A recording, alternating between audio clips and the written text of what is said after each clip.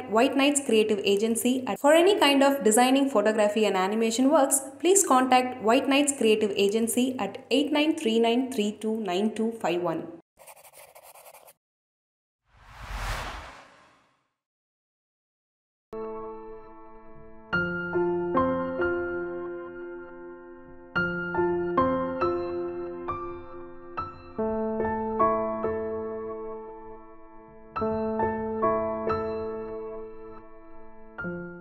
சாதாரணமாக நீங்கள் national geography பார்த்தா தெரியும்.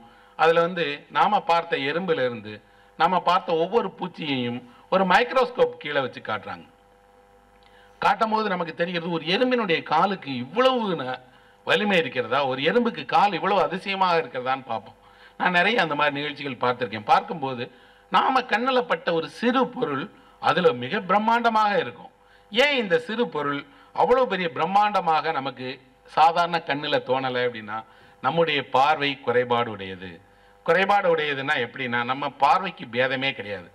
இப்போ எதிரில் இருக்கக்கூடிய உங்களையும் தூரத்தில் இருக்கக்கூடிய நிலவையும் பார்ப்பதற்காக நம்முடைய கண் எந்த சிரமத்தையும் எடுத்துக்கிறது கிடையாது. இது பக்கத்தில் இருக்குது, அது தூரத்தில் இருக்குங்கிற பேதம் காட்டுறது கிடையாது. அது ஒரு மலரையும் மலத்தையும் ஒன்று போல தான் பார்க்கு. ஏனென்றால் ஒன்றை மனது தான் முடிவு செய்கிறது, இது அழகானது, இது அழகற்றது, அது அருகில் இருக்குது, இது தொலைவில். கண் பேதம் இல்லாதது. கண் எல்லாவற்றையும் பார்க்கிறது, எடையில்லாமல் பார்க்கிறது, தொலைவில்லாமல் பார்க்கிறது. ஆனால் கண்ணுக்கு ஒரு தடை இருக்குது. என்னன்னா, எந்த குறுக்கீடு வந்தாலும் அதை கடந்து பார்க்க முடியாது.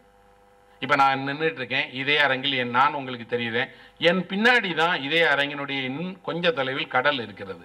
ஆனால் இந்த கடல் உங்களுக்கு கண்ணுக்கு தெரியாது. ஆனால் கடல் எப்படி என் கண்ணுக்கு தெரியாமலும் அலையடித்து கொண்டு இருந்து கொண்டே இருக்கிறதோ, அப்படித்தான் இயற்கை நம் கண்களுக்கு தெரியாமலும் பின்னாடி இருந்து இயங்கிக்கிட்டே தான் இருக்கு. ஒருவேளை நம் கண்களால் இன்னும் கூர்மையாக இன்னும் தொலைவாக பார்க்க முடியும் என்றால் நாம் என்ன செய்வோம் அப்படின்னா, இங்கே இருந்தபடியே பின்னாடி இருக்கக்கூடிய கடலை பார்க்கலாம். நமக்கு என்ன தடையாக இருக்கிறதுனா குறுக்கீடு. இந்த குறுக்கீடு என்ன, எங்கேயோ இருக்கக்கூடிய நிலா நம்ம கண்ணுக்கு தெரிகிறது இல்லையா, அதே போல தடைகள் இல்லாமல் இருந்தால் தொலைவில் இருக்கக்கூடிய இயற்கையும் நாமும் ஒன்று தாங்கிறத தெரிஞ்சுக்கிடுவோம். இதைத்தான் ஜென் சுட்டி காட்டுது, இந்த குறைகளை தாண்டுவது எப்படி. அப்போ நம் புலன்கள் எல்லாம் அதன் அளவில் குறைபாடு உடையதான், அதை முழுமையாக நம்பி பார்க்காதீர்கள் அப்படின்னு சொல்லிட்டு ஜென் ஒரு வழியை சொல்லி தருது. அந்த ஜென்னோட வழிக்கு பேர் என்னன்னா ஆர்ட் ஆஃப் சீயிங் அப்படின்னு சொல்லுது. ஜென் பொயட்ரிங்கிறது வேற ஒன்றுமே இல்லை, it's on art of seeing. சீயிங்னா என்ன, பார்ப்பதற்கு கற்றுத்தருகிறது. வேடிக்கையாக இருக்கும், பார்ப்பதற்கு எப்படி நாம் கற்றுத்தர முடியும்? உண்மையில் நமக்கு பார்க்க தெரியலையானா பார்க்க தெரியலை தான். நாம் எப்படி பார்க்கிறோம்? இப்போ நானும் இவரும் எதிர இருக்கக்கூடியவருக்கும் இடையில 4 அடி இடைவெளி இருக்கிறது. இந்த 4 அடி இடைவெளிங்கிறது கிடைவெட்டில். ஆனால் குறுக்கு வெட்டில் எங்கள் 2 பேருக்கு இடையில 0 to infinite அளவுக்கு இடைவெளி இருக்கிறது. ஒருவேளை இப்படி ஒரு சுவர் எழுப்பதற்கு பதிலாக இப்படி ஒரு சுவரை யாராவது எழுப்பினால் உலகினுடைய அந்த முடிவின்மையிலிருந்து கீழே வரைக்கும் இருக்கக்கூடிய ஒரு நீண்ட இடைவெளி இருக்கு. அப்போ ஒரே நேரத்தில் நாம் அருகிலும் மிகப்பெரிய பிளவிலும் ஒன்றாக இருக்கிறோம். இதை நாம் உணர்றதே இல்லையே. பக்கத்தில் இருக்கக்கூடிய மனிதன் 1 அடி இடைவெளியில் இல்லை, பல கால தூரம் இடைவெளியில் இருக்கிறான்.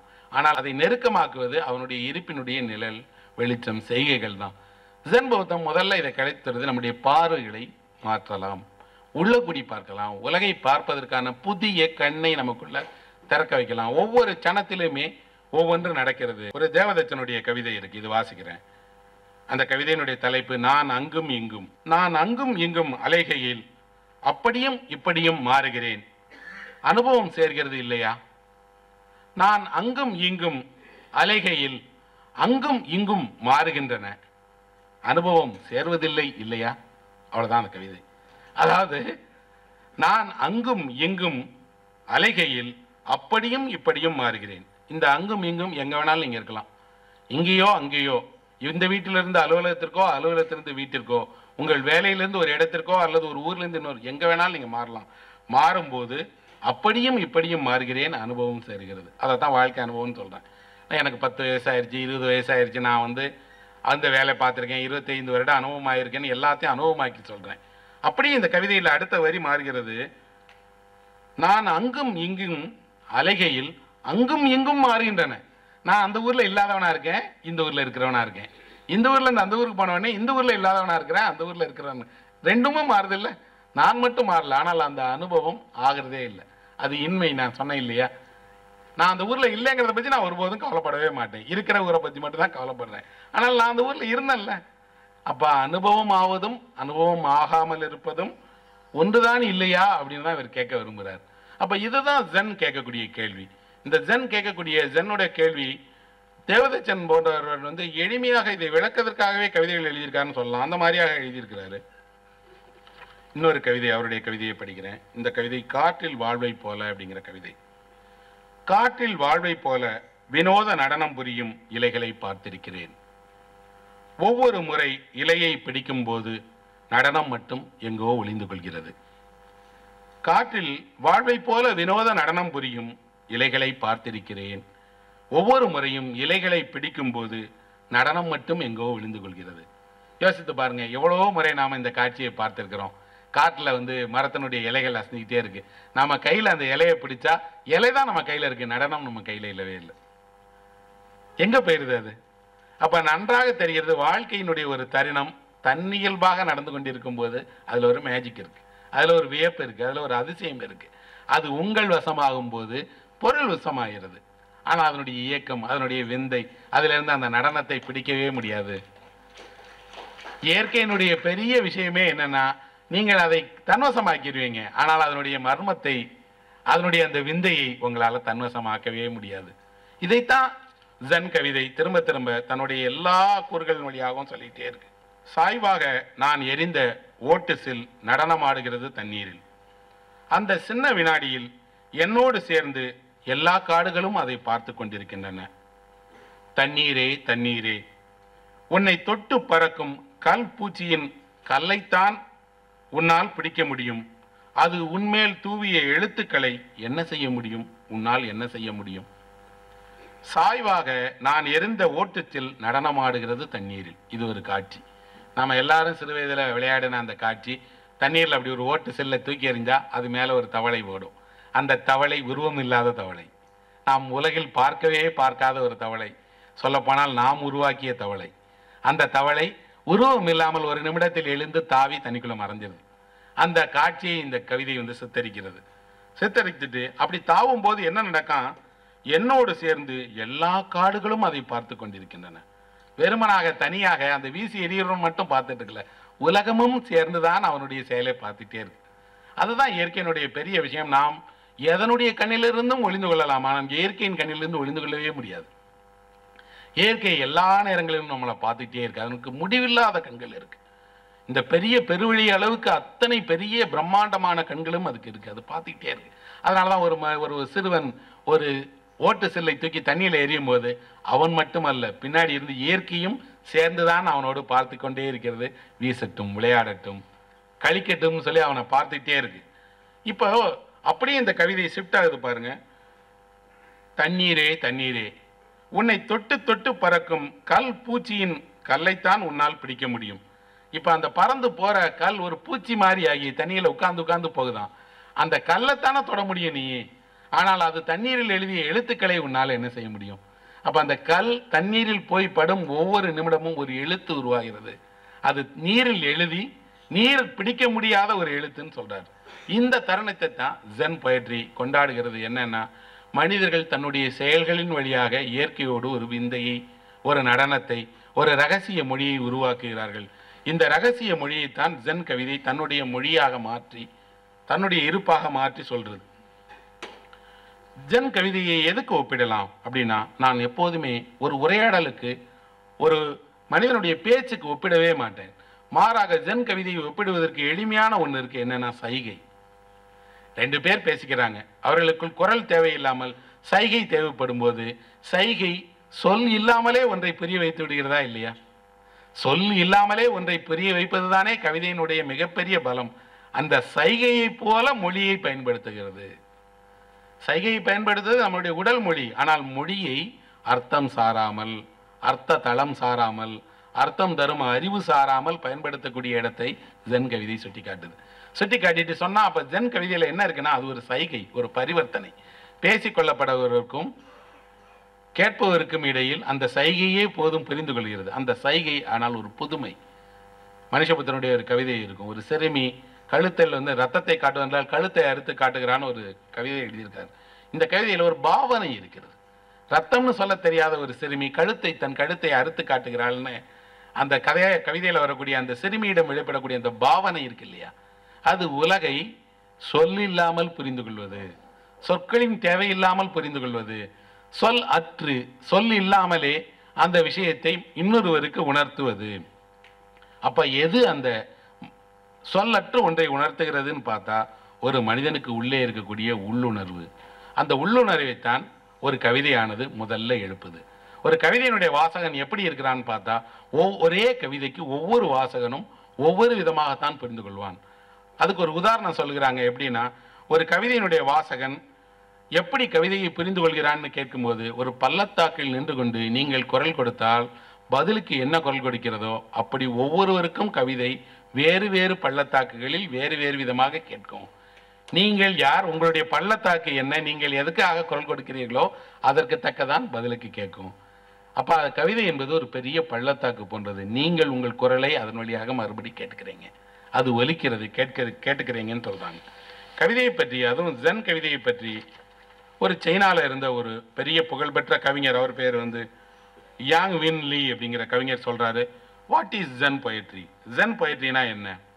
அது if you say it is simply a matter of words, அது வெறும் வார்த்தைகள் தான் என்றால், ஐ சே good poets get red of words, நல்ல கவிஞன் அந்த வார்த்தைகளே வேண்டாம் என்று சொல்வான். If you say it is simply a matter of meaning, அது வெறும் அர்த்தம்தான் என்றால், I will say a good poet get Ritz of meaning, ஒரு நல்ல கவிஞன் அதனுடைய அர்த்தமும் வேண்டாம் என்பான். Without words and without meaning where is the poetry என்று நீங்கள் கேட்டால் நான் சொல்வேன், get rid of words and get rid of meaning, still there is a poetry. அதாவது நீங்கள் சொற்களை கடந்தாலும் அர்த்தத்தை கடந்தாலும் ஒரு கவிதை இருந்து கொண்டே தான் இருக்கும். அப்போ ஆச்சரியமாக இருக்கும். ஒரு வாசகனுக்கு அங்கே தான் புரியாமைங்கிற ஒன்று உருவாகிறது. எளிமையாக இருக்குது கேட்கறதுக்கு, ஆனால் புரியலையே. சொல்லில்லாமல் அர்த்தம் இல்லாமல் எப்படி ஒரு கவிதை ஒருவருக்கு புரியக்கூடும்? ஜென் கவிதையை அப்போ தான் என்ன சொல்கிறாங்கன்னா, இந்த ஜென்னுக்கு ஜப்பானில் நான் முதல்ல சொன்ன மாதிரி, ஏன் இந்த ஜென்னோட முக்கியமாக ஜப்பானை தெரிஞ்சுக்கணும், அங்கே இந்த கவிதைகள் உருவாகும் போது சித்திர வடிவில் உருவானது. ஜப்பானிய மொழிக்கு அந்த மொழியினுடைய எழுத்து வடிவம் எப்படி இருக்குன்னா சித்திர வடிவம் உள்ள ஒரு மொழி. அங்கே ஒலிக்கு தனியான ஒரு வரி வடிவமும் சித்திரமும் சேர்ந்ததாக இருக்கும். இப்போ ஒரு ஜென் கவிதை எழுதுறாருன்னா அவர் முதல்ல ஒரு சித்திர வடிவத்தை எழுதிட்டு அந்த சித்திரத்தை எப்படி ஒலிக்கணும்னு கீழே எழுதுவார். இது எப்படின்னா, ஒரு வீடு படம் போட்டுட்டு கீழே வீடுன்னு நீங்கள் எழுதுறது போல, நீங்கள் அந்த படமும் போடணும், கீழே அந்த இந்த படத்தை எப்படி ஒலிக்க வேண்டும் என்றால் வீடு என்று ஒலிக்க வேண்டும் அப்படின்னு கீழே எழுதுறது போல சித்திரமும் ஒலியும் சேர்ந்து தான் அந்த ஊரில் வந்து கவிதை. அதனால் அது காட்சிக்கு பிரதானமாக இருக்கக்கூடிய ஊர். அங்கே வந்து அந்த ஜப்பானில் இருக்கக்கூடிய அந்த எழுத்து வடிவமே 4 விதமாக இருக்குது. அயல் சொற்களை பயன்படுத்துவதற்காக அவங்க தனியாக கித்தக்கானான ஒரு வகையை வச்சுருக்காங்க. அந்த வகையில் அயல் சொற்களை தான் பயன்படுத்துவாங்க. இன்னும் சொல்லப்போனால் அந்த ஊரில் அவர்களுடைய மொழியில் இப்போ நம்ம ஆங்கிலத்திலேருந்து எழுதும் போது ரோமானிய எழுத்துக்களை பயன்படுத்தி தமிழில் எழுதுறது போல் அவங்க என்ன பண்ணுவாங்கன்னா, இப்போ இங்கிலீஷ்லலாம் அந்த மாதிரி டைப்பிங் வந்துருச்சு இல்லையா, அப்படி அவங்க ஊரில் ரோமாஜின்னு ஒரு வடிவம் இருக்குது. அது எப்படின்னா, ரோமன் ஆல்ஃபபெட்ஸை பயன்படுத்தி ஜப்பானிய மொழியை கற்றுக் கொடுக்கறது. போர்ச்சுகீஸ் வந்தாங்களாம், அதனால் அந்த மொழி மாறிடுச்சுன்னு சொல்கிறாங்க. ஆனால் ஒரிஜினல் அதனுடைய அடிப்படையில் பார்த்தா அது ஒரு சித்திர மொழி. எல்லாமே காட்சி தான் முதன்மையாக இருக்கும். அதனால் அவர்கள் ஒரு காட்சியை உருவாக்குகிறார்கள், கூடுதலாக ஓசையை சேர்க்கிறார்கள். அங்கே ஓசை இல்லாமல் வெறும் காட்சியே ஒன்றை சொல்லிவிட முடியும்னா சொல்லிவிடும். அப்போ அந்த ஓசைக்கு தேவையில்லை, ஓசை இல்லாமலே காட்சியாலே சொல்ல முடியும். அதனால தான் ஜென் கவிதைகள் முழுக்க காட்சிகளை காட்டிட்டு போயிட்டே இருக்குது. தமிழில் ஒரு நல்ல ஜென் பொயட்ரி வந்திருக்கு, புக் வந்திருக்கு. இந்த புத்தகத்தை வந்து யுவன் சந்திரசேகர் அவர் மொழிபெயர்த்திருக்கிறாரு. உயர்மை பதிப்பகம் தான் வெளியிட்டிருக்காங்க. பெயரற்ற யாத்திரிகன்கிற இந்த புத்தகம் வந்து தமிழில் வெளியான ஜென் கவிதைகளில் மிகச்சிறந்த ஒரு புத்தகம்னு சொல்லுவேன். இன்னும் சொல்லப்போனால் உலகத்தினுடைய மிகச்சிறந்த ஜென் கவிதைகள் இந்த புத்தகத்தில் இருக்குது. இந்த புத்தகத்தில் இன்னொரு கூடுதல் சிறப்பு என்னன்னா, இந்த கவிதைகள் ஒவ்வொன்றனுடைய ஆங்கில வடிவமும் அதுக்கு கீழேயே இருக்கு. கிட்டத்தட்ட இந்த கவிதைகளை மொழிபெயர்த்த யுவன் சந்திரசேகர் வந்து ஒரு சிறந்த கவிஞர். அதனால் இந்த கவிதையை மொழிபெயர்க்கும் போது அதனுடைய மூலத்துக்கு ரொம்ப ரொம்ப உண்மையாகவும் ரொம்ப அதே கவித்துவத்தினுடைய வீச்சோடையும் மொழிபெயர்த்திருக்கிறாரு. இந்த கவிதையிலேருந்து இப்போ நம்ம சில கவிதைகளை, அது ஜென் கவிதைகளை படிப்போம். அதுக்கப்புறம் அந்த ஜென் கவிதை எப்படி உருவானது, அதுக்கு பின்னாடி என்ன இருக்குங்கிறத நான் சொல்றேன். முதல் கவிதை இப்போ பாஷோவோட ஒரு கவிதையை பாருங்கள். இந்த கவிதை 3 சொற்கள் தான் இருக்குது, 4 சொற்கள் இருக்குது. ஒரு சொல் வந்து ஒரு ஓசை தான். மட்சுமா, ஆ மட்சுமா, மட்சுமா. இவ்வளவுதான் கவிதை. இப்போ இதை கேட்கிற ஒருத்தருக்கு புரியாது, என்ன ஒரே வார்த்தையை 3 தடவை சொல்லிட்டேன், இடையில ஒரு ஆங்கிற ஒரு இது இருக்கு. என்ன மட்சுமா? மட்சுமாங்கிறது ஒரு பெரிய மலை, அந்த ஊரில் இருக்கக்கூடிய ஒரு பிரம்மாண்டமான மலை. இந்த மலையின் முன்னாடி பாஷா போயிருக்கிறார். இந்த மலையை பற்றி ஒரு பாடல் எழுதுகிறார். இந்த பாடல் எழுதும்போது மலையை நாம் என்ன செய்வோம், தமிழில் வழக்கமாக ஒரு மரபிற்கு ஓமைப்படுத்துவோம், உருவகப்படுத்துவோம், ஒப்பிட்டு சொல்லுவோம். இந்த மலை அது போல இருக்கிறது, இது போல இருக்கிறது, இதை பார்க்கும்போது எனக்கு அப்படி தோன்றுகிறது, இப்படி தோன்றுகிறது. அப்படி எந்த மேலதிகமான ஒப்பீடு, உருவகங்கள், ஓமை கிடையாது. நமக்கு இயற்கையை பற்றி சொல்லும் போதே ஒன்று இருக்குது, பட்டு தெரித்தது புல்வெளி. அப்படி ஒரு ஓசை நயத்தோடு ஒரு ஹை சவுண்ட் சொல்லக்கூடிய உரத்த சொற்களை பயன்படுத்தி தான் இயற்கையை நாம் சொல்லுவோம். இங்கேயும் இயற்கை தான் சொல்லப்படுது. ஆனால் இந்த கவிதை ஒரு வாசகனுக்கு படிக்கும்போது ஒன்றுமே இல்லை. அவன் என்ன நினைப்பான்? திரும்பவும் சொல்கிறேன் பாருங்க, மட்சுமா, ஆ மட்சுமா, மட்சுமா. இந்த சொற்களுக்கு இடையில ஒரு வேறுபாடும் இல்லை. ஆனால் இந்த கவிதையை ஒருவன் புரிந்து கொள்ள வேண்டும் என்றால் இந்த மலையை முதல்ல நீங்கள் மனதில் உருவாக்கணும். மலையின் முன்னாடி போய் உங்களுடைய ஒரு கணம், உங்களுடைய இருப்பு மறைந்து மலையின் முன்னாடி இருந்தால் முதல்ல ஒருவனுக்கு தோன்றக்கூடிய அந்த மட்சுஷுமா அப்படிங்கக்கூடிய அந்த சொல் ஒரு மலையினுடைய பிரம்மாண்டம். அவன் அதை பார்க்குறான். அதுக்கப்புறம் தான் அந்த ஓசையை வருகிறது. ஒரு பெரிய பிரம்மாண்டமான மலையின் முன்னாடி இருக்கும்போது, அவ்வளோ பெரிய பிரம்மாண்டமான மலையின் முன்னாடி நானா, என் இருப்பா. அதுக்கப்புறம் அந்த மலையை பார்க்கக்கூடிய ஒருவன் சொல்கிறான், நான் அந்த மலையை பார்த்துட்டு இருக்கேன், என் கண்ணுக்குள்ளே அந்த மலை அடங்குது. மலை என்பது எவ்வளவு பெரியதாக இருக்கிறதோ அது எனக்குள்ளாகவும் இருக்கிறது. அப்போ நான் அதை பார்க்குறேன். அந்த வியப்பு, அந்த வியப்பனுடைய ஒரே ஒரு சொல்ல போகிறார். வியப்பு வந்த பின்னாடி அதே மட்சுமா, மட்சுஷிமா அப்படிங்கிற அந்த மலை இப்போது ஆச்சரியக்குறி, ஒரே ஒரு ஆச்சரியக்குறி தான் அதில் சேர்க்கப்பட்டிருக்கு. இந்த ஆச்சரியக்குறியில் என்ன இருக்குது அப்படின்னா, இப்போது இதை உள்வாங்கிக்கிட்டான். இப்போ வெளியில் இருக்கக்கூடிய மலை அவனுக்குள்ளேயும் இருக்குது. மூன்றாவது வரக்கூடிய அதே சொல், அதே மட்சுஷிமாங்கிற சொல், இப்போ எனக்குள்ளேயும் ஒரு மலை இருக்குது, வெளியிலையும் ஒரு மலை இருக்குது. நான் அதை பார்ப்பதன் வழியாக எனக்குள்ளாகவும் அந்த மலை வந்துடுச்சு. இப்போ நானும் அதுவும் வேறு வேறு இல்லை. இப்போ அவன் எதையும் ஒப்பிடலை, எதற்கும் அந்த மலையை அடையாளம் காட்டலை. நான் அது ரெண்டும் ஒன்று இல்லை. அப்போ அதுதான் ஜென்னில் சொல்கிறாங்க, நிலவை சுட்டி காட்டும் ஒரு விரல் நிலவை சுட்டி காட்டும் போது மறுவிரல் உன்னை சுட்டி காட்டி கொண்டிருக்கிறது. நாம் எப்போவுமே நிலவை இப்படி சுட்டி காட்டணும்னா ஒரு விரல் நிலவையும் மறுவிரல் உன்னையும் சுட்டி காட்டிக்கிட்டு இருக்கு. அப்போ ஜென்லேயே ஒரு ஐடியா இருக்கு அப்படின்னா, நிலவை பார்க்கிற ஒருவன் தானும் நிலவாகி விடுகிறான். அப்போ இங்கேயும் அதுதான் நடக்குது. என்னன்னா, ஒரு மலையை பார்க்கிற ஒருவன், மலையினுடைய பிரம்மாண்டத்தை பார்க்கின்ற ஒருவன் தானும் அதே மலையாகி விடுகிறான். அனுபவத்தின்படி பார்த்தா, அனுபவத்தின் முன்னால் உங்களுடைய அறிவு இல்லாமல் போய்விடுவது, உங்களது மனம் அற்று போய்விடுவது. மனம் அற்று போய்விட்டால் சொற்கள் இல்லாமல் போய்விடும். சொற்கள் இல்லாமல் போய்விட்டால் பொருளும் நீங்களும் வேறு வேறு இல்லை, ரெண்டும் ஒன்று தான், ஒன்று கலந்துருவீங்க. அந்த கணத்தில் மட்சுமா அப்படிங்கக்கூடிய அந்த மூன்றாவது இருப்பது பாஷோங்கிற கவியாக இருக்கலாம், அல்லது அதை வாசிப்பவனாக இருக்கலாம், அல்லது அந்த காட்சி யாருக்குள் செல்கிறதோ அவனாக இருக்கலாம். அப்போ இயற்கை ஒரே நேரத்தில் பிரமிக்கக்கூடியதாகவும் உங்களுக்குள் போகக்கூடியதாகவும் இருக்கு. இப்போ இந்த கவிதையை வெறுமனாக ஒருவன் மொழித்தளத்தில் மட்டும் வைத்து படித்தா புரியாது. அதுதான் புரியாமே இருக்கு. இப்போ இந்த கவிதையை படிக்கக்கூடிய ஒருவன் இதை 3 சொற்களாகத்தான் தெரிஞ்சுக்கிட்டான்னு வைங்க. ஏன்னா ஒரே இது 3 சொல் போட்டுக்கிறாரு. கவிதைனா நமக்கு என்ன இருக்குன்னா ஒரு கருத்து சொல்லணுமே, இவர் கருத்து சொல்ல மாட்டேங்கிறாரேன்னு தோணும். இவர் சொல்வது தரிசனம். விளக்கை கொளுத்திய மறுநிமிடம் வெளிச்சம் வந்து விடுகிறது. இடையில அங்கே போ இங்கே போ, அது வெளிச்சமாக இது வெளிச்சமாக எதுவுமே இல்லை. கொளுத்தினால் வெளிச்சம் வந்துடுது, அவ்வளோதான். இவர் செய்யக்கூடியது என்னென்னா ஒரு இருட்டை வெளிச்சத்தை காட்டுகிறார். இன்னொரு கவிதை படிக்கலாம். இது ரியோகான் அப்படிங்கக்கூடிய இன்னொரு ஜென் மாஸ்டர். இவரும் ஜென் பாயிண்டில் ரொம்ப பெரிய ஆள். இவருடைய தனித்துவம் என்னென்னா, ரியோகான் எங்கே குழந்தைகளை பார்த்தாலும் உடனே விளையாட போயிடுவார்.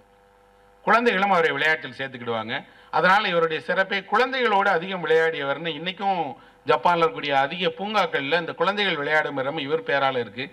இவர் குழந்தைகள் விளையாடக்கூடிய காட்சிகள் சிற்பமாக வடிக்கப்பட்டிருக்கு. அவர் ஒரு கவிதை சொல்கிறார் பாருங்க. திருடன் விட்டு சென்றிருக்கிறான் ஜன்னலில் உள்ள நிலவை. திருடன் விட்டு சென்றிருக்கிறான் ஜன்னலில் உள்ள நிலவை. இந்த கவிதையை படிக்கும்போது ஒருவருக்கு முதல்ல இது ஒரு ஃப்ளாஷ் மாதிரி, ஒரு மின்னல் வெட்டினா மின்னலில் தெரிகிற மாதிரி ஒரு நிலவு தெரிய ஆரம்பிக்குது. இந்த நிலவு என்ன நிலவு? முதல்ல நமக்கு ஒன்று தோன்றுகிறது, திருடன் மேலே இவ்வளவு பிரியமான ஒருத்தரை இப்போ தான் பார்க்குறோம். ஏன்னா அவனுக்காக முதல்ல ஒருவர் ஆதங்கப்படுகிறார், ஐயோ விட்டுட்டு போயிட்டானே அப்படின்னு. இன்னொன்று உடனே தெரிகிறது, திருடனால் திருடவே முடியாத ஒன்று என் வீட்டில் இருந்துகிட்டே இருக்கு. திருடனால் ஒருபோதும் திருடவே முடியாது. என்னுடைய எல்லா பொருட்களையும் அவன் திருடிட்டு போயிட முடியும், என்னுடைய நிலவை அவன் திருடவே முடியாது. நான் அதை போல ஒரு துணையோட இருந்துட்டு இருக்கேன். இன்னொன்று, இந்த நிலவை தவிர என்னிடம் திருடுவதற்கு எதுவுமே இல்லை. அப்ப அவர் வெறுமனாக இருக்கிறார். ரியாகான் வீட்டில் திருடுவதற்கு ஒன்றுமே இல்லை. கவிதையில் நுழைந்த முதல் திருடன் இவன் தான். எனக்கு தெரிஞ்ச கவிதையில திருடர்கள் வருகை கம்மி தான். அவர் திருடர்களை பற்றி நிறைய கதை எழுதியிருக்கிறாங்க, நிறைய நாவல் எழுதியிருக்காங்க. என்னை போன்ற எழுத்தாளர்கள் வந்து நிறைய திருடர்களை பற்றி விதவிதமாக எழுதியிருக்கிறேன். ஆனால் கவிதையில் திருடர்கள் எனக்கு தெரிந்து குறைவுதான். அவர்களுடைய வருகையை புனை கதை ஆசிரியர்கள் விவரிப்பதை போல கவிஞர்கள் எழுதல. ஆனால் இதில் ஒரு திருடன் வரும். இப்போ இந்த திருடன் அந்த வீட்டுக்கு பரிச்சயமானவனாக இருக்கிறானா? பரிச்சயமானவனாக இல்லை. இந்த 4 வரிகள் திரும்ப திரும்பி படித்து பாருங்க. திருடன் விட்டு சென்றிருக்கிறான். விட்டு சென்றிருக்கிறான்னா, எனக்கு முதல்ல நான் இந்த கவிதையை படிக்கும் போது தோன்றியது, பார்த்துட்டு விட்டுட்டு போயிட்டானா, பார்க்காம விட்டுட்டு போயிட்டானா? ஒருவேளை பார்த்துட்டு விட்டுட்டு போனான்னா அவன் இந்த ஞானியை விட பெரிய ஆள் இல்லையா? ஏனண்டா அவனுக்கு தெரிகிறது எல்லா வீட்டிலும் எல்லாவற்றையும் திருடிவிட முடியாது, எல்லா வீட்டிலும் திருடப்படாத ஒன்று இருந்துகிட்டே தான் இருக்கும் அப்படின்னு. ஜப்பான்லேயே ஒரு கதை சொல்வார்கள். ஒரு திருடன் ஒரு வீட்டுக்கு திருட போகிறான். திருட போயிட்டு திருடிட்டு திரும்பி வரும்போது வீட்டில் இருக்கக்கூடிய குழந்தை தூங்கிட்டு இருக்கு, அது தூக்கத்தில் சிரிக்குது. அவன் வருத்தப்படுறான், அந்த சிரிப்பை என்னால் திருடவே முடியாது, நான் என்ன திருட, நான் என்ன நீ உலம்புறான் சொல்றாங்களே அப்படின்னு வருத்தத்தோடு வெளியே போறான் அப்படின்னு. அப்ப அவங்க என்ன சொல்றாங்க, உங்களால் நீங்கள் எல்லாவற்றையும் திருடி விட முடியாது. அப்ப விட்டு சென்றிருக்கிறான்ங்கிற வரி என்ன கேட்டா ஒரு மிக முக்கியமான ஒரு தரிசனத்திற்கான திறவுகோல். இந்த திறவுகோல் என்ன செய்கிறதுனா, நாம பார்த்த நிலவை பார்க்காத ஒன்றாக மாற்றுகிறது. என்ன பார்க்காத ஒன்றாக மாற்றுகிறது? நீங்க அதோடு இதுவரைக்கு ஒரு இணக்கத்தை காட்டவே இல்லை, ஒரு தொலைவை தான் பார்த்துருக்கீங்க. உங்க வீட்டுக்கு வெளியில நிலா இருக்கு, நீங்க உள்ள இருக்கிறீங்க. எப்போதாவது நிமிர்ந்து பார்த்தால் நாம ஆகாசத்துல நிலவு இருக்கிறத பார்ப்போம். மற்றபடி அது ஒரு நிரந்தரமான உங்களுடைய வாழ்க்கை துணை, எங்க போனாலும் உங்க கூடயே வந்துட்டு கூடியதுன்னு இருக்கும். சிறு வயதில் நாங்கள்லாம் விளையாடுவோம். எப்படின்னா, 4-5 சிறுவர்கள் தெருவில் விளையாடிட்டு இருப்போம். ஒவ்வொரு சிறுவனும் சொல்லுவான், என் வீட்டுக்கு நிலாவை அழைச்சிட்டு போறேன்னு. எல்லா சிறுவர்களோடும் ஒரே நிலா அவர்கள் வீட்டுக்கு போயிட்டே இருந்தது. அந்த சிறுவன் அவன் வீட்டுக்கு அவன் நிலாவை கூட்டிட்டு போனான். எப்படி வந்தது? அந்த வயதில் நம்பிட்டு வீட்டுக்கு வெளியில வந்து வெளியில எட்டி பார்ப்பேன் நிலா இருக்கான்னு நிற்கும். அப்ப எல்லா சிறுவர்களுக்குள்ளும் தனக்கான நிலா ஒன்று ஒளிந்து கொண்டே இருக்கிறதுன்னு தெரியுது. ஆனால் பெரியவர்களான முன்னாடி நிலாவை பற்றிய அறிவு மட்டும்தான் மிஞ்சிருக்கு. அதுவும் சிலருக்கு எப்படி இருக்குன்னா, அமாவாசை பௌர்ணமி விரதம் இருக்கணும், சடங்கு செய்யணும், சம்பிரதாயம் பண்ணணும், அதுக்கு மேல நிலாவை பற்றி ஒரு ஞாபகம் கிடையாது. வழக்கமா பழைய படங்கள் எல்லாம் சொல்லுவாங்க தேன் நிலவு அப்படின்னு. எனக்கு அது வேடிக்கையா இருக்கும். எதுக்கு தேனை போய் நிலவோட சேர்த்தாங்க? அப்புறம் தேன் நிலவுங்கிறது என்னன்னா, தேய்ந்து போகுங்கிறதுனால தான் சொல்றான் போல இருக்கு. அதனால உடனே அனுபவிச்சிருந்தோம். அதனாலதான் அதற்கு பேர் தேனிலவுன்னு வச்சாங்களோ அப்படின்னு. அப்படி பார்த்தா நிலவு நமக்கு அந்நியமான பொருள். உலகம் இவ்வளவு முறை பார்த்திருந்தாலும் நமக்கு அது மேல வியப்பு இல்லை. ஆனால் இதுல அவருக்கு வியப்பு இருக்கிறது. இதுக்கப்புறம் ஜன்னலில் உள்ள நிலவைன்னு சொல்றாரு. அப்ப கூட எப்படின்னா, இவருடைய வீட்டிற்கும் நிலவுக்கும் இடையில் தடை இருக்கு. அந்த தடை என்னன்னா, அதை தாண்டி இவருக்கு ஒரு காட்சி கிடைக்கிறதே தவிர இவரும் நிலவும் ஒரு வெட்ட வழியில் இல்லை. எனக்குன்னு ஒரு வீடு இருக்கு, ஜன்னல் இருக்கு, குறுகிய வழி இருக்கு, அதற்குள் சில அனுமதிக்கப்பட்ட கம்பிகள் இருக்கு, அதுக்குள்ள கூடி தான் எனக்கு இயற்கை கிடைச்சிருக்கு. எனக்கு இந்த கவிதையை படிக்கும் போது இன்னொரு எண்ணம் உண்டாச்சு. எப்படி தெரிஞ்சுக்கிட்டாரு இவர் திருடன் வந்துட்டாரு? இங்க என்ன தடம் இருக்கு? ஒரு திருடன் வந்து போயிருக்கிறான்றதுக்கான தடமே அதுல இல்லை. விட்டு சென்றிருக்கிறான்னா அப்ப அநேகமாக திருடன் வந்த போதும் இந்த கவிஞர் பக்கத்திலேயே தான் இருக்கிறாரு, அனுமதிக்கிறாரு. திருடிக்கப்பா உள்ள போ பாரு அப்படின்னு. அகிரா கிரசவனுடைய ஒரு புகழ்பெற்ற படம் இருக்கு, மததயா அப்படின்னு. அந்த படத்துல ஒரு பேராசிரியர் இருப்பார்.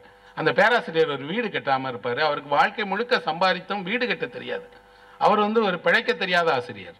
அதனால அவருக்கு வீடு கட்டாமலே வாழ்ந்திருப்பாரு. கடைசியில் ஓய்வு பெறுற நாள் அன்னைக்கு மாணவர்கள் சொல்றாங்க, ஐயா உங்களுக்கு வீடே இல்லையேன்னு. அன்னைக்கு தான் அவருக்கு நினைவு வருது, ஆமாம்ல இதுவரைக்கும் அரசு கொடுத்த பல்கலைக்கழகம் கொடுத்த வீட்டில் தானே தங்கியிருந்தேன், வீடு வேணுமேன்னு நினைச்சிட்டு வீடு கட்ட போறாரு. மாணவர்களே சேர்ந்து வீடு கட்டி கொடுக்குறாங்க. அதுக்காக மாணவர்கள் ஒன்று சேர்றாங்க. தற்காலிகமாக ஒரு வீட்டை வாடகைக்கு பிடித்து கொடுக்குறாங்க. அந்த வீட்டில் அவர் என்ன பண்ணுவார்னா, ஒரு அட்டையை எடுத்து ஒவ்வொரு அறையாக எழுதி வைப்பார். என்ன எழுதி வைப்பார் அப்படின்னா, ஒரு அறைக்குள்ள எழுதி வச்சிருப்பாரு, இது வரவேற்பு அறை, இது படுக்கை அறை, இது அறைன்னு. அப்படி ஒவ்வொரு அறைக்கும் ஒரு அடையாள சீட்டை வச்சுட்டு வீடு முழுக்க வச்சிருப்பாரு. அப்படி பின்வாசல் வரைக்கும் இருக்கும். அவருடைய மாணவன் ஒருத்தன் கேட்பான், ஐயா அந்த பின்வாசல்ல ஒரு அட்டை வச்சிருக்கீங்களே அது எதுக்கு எடுனோடனே, நீ போய் படிச்சு பாருமாரு. படிச்சு பார்த்தால் அது என்னன்னா, இது திருடன் உள்ளே வரும் வழி. அந்த வழி திருடர்கள் வர்றதுக்காக, முன்வழி நம்ம வர்றதுக்காக. என் வீட்டில் திருடுவதற்கான பொருள் இருக்கிறது என்று உனக்கு தோணினால் என்னை எழுப்பி சொல்லிவிட்டு போ, அது என்னன்னு நான் தெரிஞ்சுக்கிடுவேன்.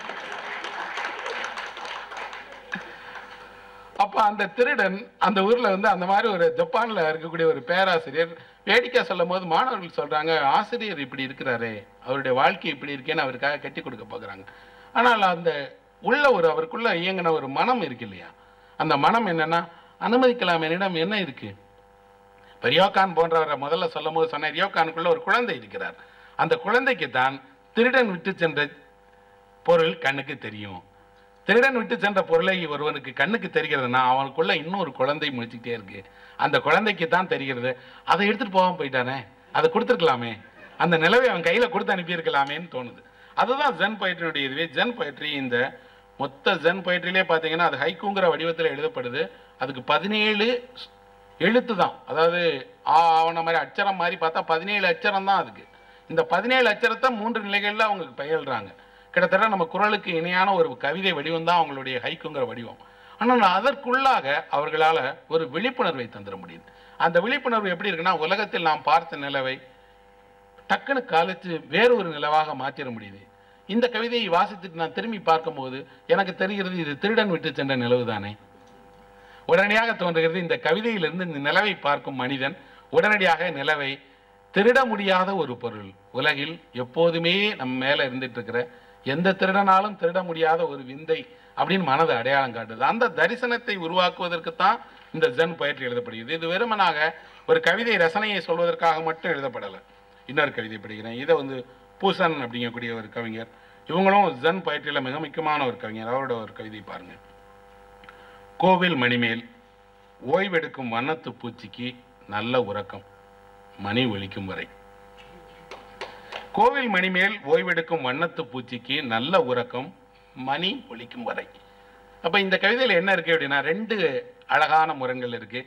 ஒன்று, மணி மேலே வந்து உறங்கிட்டு இருக்கிற ஒரு வண்ணத்து பூச்சி. நிச்சயமாக தெரியும், வண்ணத்து பூச்சி உறங்குறதே இல்லை. அது தன்னை மறந்து கிறங்கி கிடந்தால் தான் உண்டே தவிர உறங்காது. அது மணி ஓசையின் மேலே, எதற்காக மணியின் மேலே போய் கிறங்கி நல்ல உறக்கம் பிடித்தது போல இருக்கு அப்படின்னா, அதற்கு ஏதோ ஒரு இடத்துல அதுவே ஒரு பௌத்த நிலைக்கு வந்துடுச்சு. தேன் குடித்து குடித்து குடித்து கிறங்கி எங்கேயோ வந்துடுச்சு. அந்த ஓசையை எழுப்பி அது தூக்கத்திலிருந்து விடுவிக்கக்கூடியது என்னன்னா, அந்த மணி ஓசை எழும்பினா தான். இது 2 நிலைகளில் சொல்லப்படுது. ஒன்று, இந்த மணி இப்போ வரைக்கும் ஓசை எழுப்பப்படவே இல்லை, இந்த மடாலயம் கைவிடப்பட்டுருச்சு, மணி ஓசை நின்று போய்விட்டது.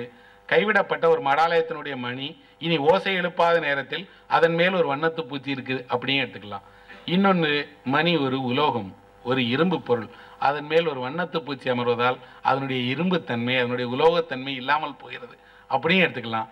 இன்னொரு பக்கம் இருக்கிறது, உலகினுடைய எல்லா கடினங்களையும் ஒரு எளிமையான கவித்துவமான ஒன்று அமர்ந்து மாற்றிவிடும். இன்னொன்று, எல்லா நேரங்களில் வண்ணத்து பூச்சி ஜென் கவிதை ஏன் எடுத்துக்கிறதுனா, அதை ஒரு விழிப்புணர்வுடைய குறியீடாக தான் எடுத்துக்கிறது, வெறுமனாக இல்லை. ஜென் கவிதையில மின்மணி பூச்சிகளும் வண்ணத்து பூச்சிகளும் தொடர்ந்து இடம்பெற்றிருக்கு. தமிழ்லேயே நிறைய வண்ணத்து பூச்சி கவிதை எழுதியிருக்காங்க.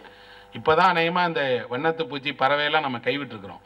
அதிகமான அளவுக்கு தமிழில் எழுதப்பட்ட உதாரணங்களில் ஒன்று வண்ணத்து பூச்சி. ஆனால் இவங்க விழிப்புணர்வினுடைய, ஏன்னா அது படப்படுத்திக்கிட்டே இருக்கு, இயங்கிக்கிட்டே இருக்கு, தேடி தேடி போய் ஒன்றை அறிகிறது. அதுவும் அது தேடி அறியக்கூடியதில் தேனை மட்டும்தான் எடுக்கிறது. ஜென் பொயட்ரியிலே ஒரு பொயட்ரி இருக்கு, ஒரு வண்ணத்து பூச்சி வரும்போது பூ திறந்து கொள்கிறது, அல்லது பூ திறந்து கொள்ளும் போது ஒரு வண்ணத்து பூச்சி வருகிறது. இது 2மே ஒன்றோடு ஒன்று இணைந்த தருணமே தவிர ஒன்றோடு ஒன்று பிரிந்த தருணம் அல்ல. இதை பார்த்தால் அது நடக்கும், அல்லது அதை பார்த்தால் இது நடக்கும். இப்போ இந்த கவிதையை படிக்கும் போது எனக்கு தோன்றியது, தமிழில் இதே போல வண்ணத்து பூச்சியை பற்றி, வண்ணத்து பூச்சியினுடைய முதன்மைப்படுத்திய ஒரு கவிதை இருக்கு. இந்த கவிதையை வந்து பிரமிழில் எழுதியிருக்காரு, வண்ணத்து பூச்சியும் கடலும் அப்படிங்கிற ஒரு கவிதை. அதே வண்ணத்து பூச்சியை அவர்கள் உதாரணமாக சொல்லும் போது எந்த இடத்துல சொல்றாங்க, நாம எப்படி இருக்கோம்னு பாருங்க. சமுத்திரக்கரையின் பூந்தோட்டத்து மலர்களிலே தேன் குடிக்க அலைந்தது ஒரு வண்ணத்து பூச்சி. வேலை சரிய சிறகின் திசை மீறி காற்றும் புரண்டோட கரையோர மலர்களை நீத்து கடல் நோக்கி பறந்து நாளிரவு பாராமல் ஓயாது மலர்கிற எல்லையற்ற பூ ஒன்றில் ஓய்ந்து அமர்ந்தது முதல் கணம் உவர்த்த சமுத்திரம் தேனாகி நிற்கிறது. இந்த கவிதையை இன்னொரு முறை படிக்கிறேன். வண்ணத்து பூச்சியும் கடலும். சமுத்திரக்கரையின் பூந்தோட்ட மலர்களில் தேன் குடிக்க அலைந்தது ஒரு வண்ணத்து பூச்சி. சமுத்திரக்கரையில் இருக்கக்கூடிய ஒரு தோட்டத்தில் ஒரு வண்ணத்து பூச்சி அலையுது. வேலை சரிய சிறகின் திசை மீறி காற்றும் புரண்டோட கரையோர மலர்களை நீத்து கடல் நோக்கி பறந்து நாள் இரவு பாராமல் ஓயாது மலர்கிற எல்லையற்ற பூ ஒன்றில் அமர்ந்து ஓய்ந்து அமர்ந்தது முதல் கணம் உவர்த்த சமுத்திரம் தேனாய் இருக்கிறது. இங்கே முதல்ல ஒரு வண்ணத்து பூச்சி கடலுக்குள்ள போய் எல்லையற்ற, அதாவது அவருடைய வாசையில சொல்றதா இருந்தா, எல்லையற்ற பூ ஒன்றில் அமர்ந்து உவர்த்த சமுத்திரத்தை தேனாக இனிக்க வைக்கிறது. அப்ப இந்த ரெண்டு எதிரெதிரான காட்சிகள், ஒரு வண்ணத்து பூச்சியும் ஒரு கடலுங்கிற அந்த படிமமே, அந்த பிம்பமே நம்ம மனதுக்குள்ள ஒரு முற்றிலும் புதிய ஒரு அனுபவத்தை கொடுக்குது. நாம அந்த ரெண்டையும் ஒன்று சேர்ந்து பார்த்ததே இல்லை. இயற்கையினுடைய எங்கேயோ தனித்தனியா இருக்கக்கூடியது. இன்னொன்று எல்லையற்ற பூ, ஓயாது மலர்கிற எல்லையற்ற பூ அப்படிங்கிறது என்னன்னா, எப்பவுமே இருக்கக்கூடிய இந்த இயற்கையினுடைய ஒரு நித்தியமான பூ ஒன்று இருக்கு. இதெல்லாம் அதுவும் கூட ஒரு குறியீடு இருக்கு. அவங்க சொல்றாங்க அப்படின்னா, ஒரு மலர், அதற்கு 5 இதழ்கள், அது தன் 5 இதழ்களின் வழியாகத்தான் மலர்கிறது அப்படின்னு ஜன்ல ஒரு மேற்கோள் இருக்கு. இந்த மேற்கோள் 5 இதழ்கள்ங்கிறது நம்முடைய 5 புலன்கள். நீங்கள் ஒரு மலர், உங்களுடைய 5 புலன்கள் வழியாக நீங்க மலர்றீங்க. அப்ப நீங்க உங்களுடைய மலர்ச்சியை தெரிந்து கொள்வென்றால் இயற்கையினுடைய ஒரு பகுதி தான் நீங்கள். அது முடிவில்லாத, கரை காண முடியாத தொலைவில் இருக்கக்கூடிய ஒரு எல்லையற்ற பூ என்று இந்த இவருக்கு சொல்றாரு. சொன்ன உடனே என்ன இருக்குன்னா, அதுவரைக்கு துவர்த்த சமுத்திரம் தேனாக இனிக்கிறது. அந்த இடத்துல தான் ஒரு கவிஞருடைய ஒரு உச்சபட்ச சாதனை இருக்கு. என்னன்னா, அவர் அந்த காட்டிய சித்திரத்தின் வழியாக மானுட வாழ்க்கையினுடைய ஓர்ப்பை தாண்டி அதை ருசித்து தேனாக மாற்றக்கூடிய தெரிந்த வண்ணத்து பூச்சி இருக்குன்னு சொல்றாரு. இந்த வண்ணத்து பூச்சிக்கே மொரிட்டோ கே அப்படிங்கக்கூடிய ஒரு இன்னொரு ஜன் போயட்டினுடைய வண்ணத்து பூச்சி கவிதை சொல்றோம் பாருங்க. உதிர்ந்த மலர் திரும்புகிறதோ அதனுடைய கிளைக்கு, வண்ணத்து பூச்சி. இப்ப இந்த கவிதையில உதிர்ந்த மலர் திரும்புகிறதோ அதனுடைய கிளைக்கு, அது வண்ணத்து பூச்சி அப்படிங்கிற அந்த மொரிட்டோ கேனுடைய கவிதையில என்ன இருக்குன்னா, ஒரு மலர் கீழே இருந்து திரும்ப மரத்துக்கு திரும்புறதோ அப்படின்னு. இந்த கவிதையும் படிக்கிற ஒரு வாசகனுக்கு முதல்ல தோன்றும், இதுல என்ன இருக்கு, இதை ஏன் ஒரு உயர்ந்த கவிதைன்னு சொல்றாங்களேன்னு. ஜப்பான்ல மட்டும் பல்வேறு நிறங்களில் வண்ணத்து பூச்சி இருக்கு. குறிப்பாக வெள்ளை நிற வண்ணத்து பூச்சி இருக்கு. நம்ம வெள்ளை நிற வண்ணத்து பூச்சியை அதிகம் பார்த்ததில்லை. நமக்கு வண்ணத்து பூச்சின உடனே நிறமான நீல நிறத்திலேயோ மஞ்சள் நிறத்திலேயோ சிவப்பு வண்ணத்திலேயோ இருக்கிற வண்ணத்து பூச்சி தான் தெரியுமே தவிர வெள்ளை நிற வண்ணத்து பூச்சி தெரியாது. அந்த ஊர்ல வெள்ளை நிற வண்ணத்து பூச்சி இருக்கு. அங்க கிறிசந்தாமஸ்னு ஒரு மரம் இருக்கு. அது நம்ம ஊர் பன்னீர் மரம் போல. இந்த மரத்தினுடைய பூக்கள் அப்படியே வெள்ளை வெள்ளையர்னு இந்த வண்ணத்து பூச்சி மாதிரியே தான் இருக்கும். நீங்க ஒரு முறை அந்த கிறிசந்தாமஸ் மலரை பார்த்தால் தெரியும், கீழே விழுந்து கிடந்த மலர் திரும்ப எழுந்து மரத்திற்கு போவது போலதான் இந்த வண்ணத்து பூச்சி போகுது. அப்ப இந்த கவிதையை தெரிந்து கொள்ள விரும்பும் ஒருவர் வெறுமனாக இந்த கவிதையை வாசித்தால் மட்டும் பத்தாது. இந்த கவிதைக்கு பின்னால் அந்த உதிர்ந்த மலர் எது, எங்கே உதிர்ந்தது, அதை சொல்றது. இன்னொரு பக்கம் இதை நீங்க தெரிஞ்சுக்கிடல, உங்களுக்குள் இந்த தகவல் இல்லாவிட்டாலும் கூட இன்னொரு இருக்கு, வண்ணத்து பூச்சியும் உதிர்ந்த மலரும் ஒன்றுதான். அதையும் சென்றான் சொல்கிறது. பூ என்பது ஒட்டி கொண்டிருக்கக்கூடிய ஒரு வண்ணத்து பூச்சி, வண்ணத்து பூச்சி என்பது அலைந்து கொண்டிருக்கக்கூடிய ஒரு பூ. அப்ப ரெண்டுமே ஜன்னல இந்த ரெண்டு எதிர்நிலைகளுமே தொடர்ந்து சொல்லப்படுது. 2 குமிழ்கள் இணையும் தருணத்தில் காணாமல் போகின்றன இரண்டுமே, மலர்கிறது ஒரு தாமரை. 2 குமிழ்கள் இணையும் தருணத்தில் காணாமல் போகின்றன இரண்டுமே, மலர்கிறது ஒரு தாமரை. அப்படின்னா என்ன? 2 குமிழ்கள், 2 நீர் குமிழ்கள் காற்றுல பறந்துட்டு இருக்கு. 2 குமிழ்களும் ஒன்றாக சேர்கிறது. ரெண்டுமே ஒன்று சேரும்போது ஒரு காணாமல் போய் அந்த இடத்துல ஒரு தாமரை மலருது. தாமரையை பௌத்தம் எப்பவுமே ஒரு வெறுமையினுடைய, ஒரு ஞானத்தினுடைய உச்ச நிலையை தான் தாமரையாக உருவப்படுத்துகிறது. 2 குமிழ்கள் ஒன்று சேரும்போது அங்கு ஒரு ஒரு மலர்ச்சி உருவாகிறது. அந்த மலர்ச்சி என்னன்னா, ரெண்டுமே காணாமல் போய் ஒன்று உருவாகிறது. 2 இருப்பை தான் சொல்றாங்க. எப்பவுமே இந்த இரண்டாக தத்துவ ஜன்ல சொல்லப்படக்கூடிய எல்லாமே 2 இருப்பு தான். இந்த 2 இருப்பு இல்லாமல் போய் ஒன்றிணையும் தருணத்தில் ஒரு தாமரை மலரும். தாமரை ஒரு ஞானம், ஒரு உன்னதத்தினுடைய அடையாளம், ஒரு விழிப்புணர்வு தான். அதனாலதான் தாமரையை பௌத்தர் எல்லா பௌத்த கோயில்கள்லையும் தாமரையை மலராக கொண்டு போய் பிரார்த்தனைக்க வைக்கிறாங்க. தாமரையை கையில ஏந்திட்டு புத்தரே இருக்கிறார். அது விழிப்புணர்வுடைய ஒரு அடையாளம். அந்த விழிப்புணர்வு பெற்றவன் ஒரு தாமரையை தான் தன்னுடைய அடையாளமாக வச்சிருக்கிறான். திமிங்கலம் ஆழ ஆழ அது செல்கையில் உயர உயர எழுகிறது அதன் வாள். இந்த கவிதையை திரும்பி சொல்றேன். திமிங்கலம் ஆழ ஆழ அது செல்கையில் உயர உயர எழுகிறது அதன் வாள். இந்த கவிதையை படிக்கும் போது ஒரு திமிங்கலம் செல்கிறது, அதனுடைய ஒரு காட்சியை தான் சித்தரிக்கிறது. அது தண்ணிக்குள் போக போக அதனுடைய வால் மேலே போயிட்டே இருக்கு. அப்ப இது வெறும் காட்சி தானேனா? இல்லை, ஒன்றை மறைத்தால் ஒன்று மேலிருந்து வந்துகிட்டே இருக்கு. இன்னொன்று ஒரு ஆழத்துக்கு செல்ல செல்ல நீங்க உயரத்துக்கு செல்ல ஆரம்பிப்பீங்க. அந்த ஆழத்துக்கு செல்ல செல்ல நீங்கள் உயரத்துக்கு செல்லும்போது உங்களுடைய இருப்புக்கு 2 நிலைகள் இருக்குது. ஒன்று நீங்கள் ஒன்றுக்கு ஆழத்துக்கு போகிறீங்க, இன்னொன்றுடைய வெளிப்பாடு உயரத்துக்கு வந்துகிட்டே இருக்கும். இதுதான் வாழ்க்கையில் சராசரி மனிதனுக்கு நடந்துக்கிட்டே இருக்குது. நீங்கள் ஒரு துறை சார்ந்தோ ஒரு அறிவு சார்ந்தோ ஆழ ஆழ செல்லும்போது உங்களுடைய அறிவுத்திறன் மேலே மேலே உயர்ந்துக்கிட்டே இருக்குது, அல்லது உங்களுடைய வாழ்க்கை திறன் மேலே மேலே உயர்ந்துக்கிட்டே இருக்குது. ஆனால் இது மெனக்கிட்டு செய்கிறதில்லை, தன்னியல்பாக நடக்கு. அப்படி திமிங்கலம் தன்னுடைய வாலை உயர்த்தலை, அது கீழே போனால் வால் தானாக உயர்ந்துட்டு போகுது. அப்படி உங்கள் இருப்புக்கு 2 நிலை இருக்குது. நீங்கள் உங்களுடைய இருப்பை கீழாக கீழாக கீழாக ஆழ்ந்து ஆழ்ந்து ஆழ்ந்து ஆழ் செல்ல செல்ல செல்ல உங்களுடைய தன்னிருப்பினுடைய ஒரு கதி உயர்ந்து உயர்ந்து உயர்ந்து மேலே போயிட்டே இருக்கும். இதை ஒரு வியப்பினுடைய பாடல்களாக தான் சொல்லுவாங்க. நிறைய ஜென் பொயட்ரி அந்த பாடல்களுக்கு பின்னாடி இருக்கக்கூடியது ஒரு வியப்புணர்ச்சி. காட்டு வாத்துக்களுக்கு தன் பிம்பத்தை பதிய வைக்கும் உத்தேசமே இல்லை, நீரும் அவற்றின் பிம்பத்தை பெற மனம் கொள்ளவே இல்லை. இப்போ இதில் ஒரு வரி இருக்கு. இப்போ பாருங்க, காட்டு வாத்துக்கள் தண்ணீரில் நீந்திட்டு இருக்கும்போது தன்னுடைய பிம்பத்தை அதில் பதிய வைக்கக்கூடிய உத்தேசத்தோடு அது நீந்துறது இல்லை. தண்ணீரும் கூட வாத்தினுடைய பிம்பங்களுக்காக காத்திருக்கிறது இல்லை. அப்போ தன்னியல்பில் அது அதன் போக்கிலும் தண்ணீர் தன்னுடைய போக்கிலும் இருக்கிறதே தவிர ரெண்டுக்கும் இடையில இருக்கக்கூடிய அந்த ஊடாடும் உறவுங்கிறது ஒன்று ஒன்று எதிர்பார்த்து இருக்கிறதே இல்லை. இப்போ இந்த நான் வாசித்த இந்த எல்லா ஜென் கவிதைகளுக்கு பின்னாடியும் இயங்கக்கூடிய மனம்ங்கிறதுன்னு பார்த்தீங்கன்னா, இந்த மனம் ஒரு விழிப்புணர்வுற்ற ஒரு மனம். விழிப்புணர்வுற்றவருக்கு மட்டும்தான் இது போல காட்சிகள் தோன்றுகிறது, இது போல உலகத்தை பார்க்க தெரிகிறது.